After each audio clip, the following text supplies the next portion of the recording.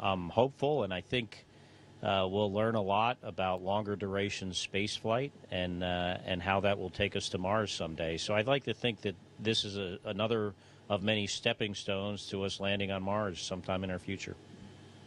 It's the space station here is a magical place. It's an incredible science facility we have. It's a privilege to fly here, and it's something that I hope more people will have the opportunity to do in the future. And I think we will. It's just a matter of time. It's somewhat of a harsh environment. You never, even after I've been here nearly a year, you don't feel perfectly normal. There's always a lingering something you feel, or it's just not normal.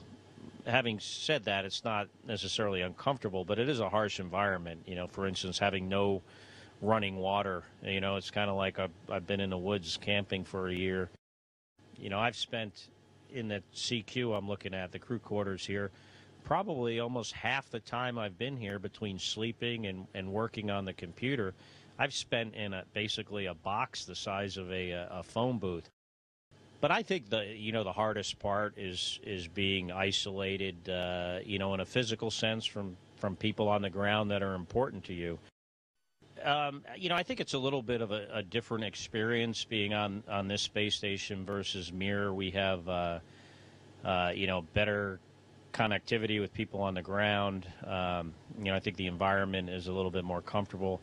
And so, I really respect what he did back then, obviously. And, I could go another 100 days. I could go another year if I had to. It would just depend on what I was doing and if it made sense, although I do look forward to getting home here next week.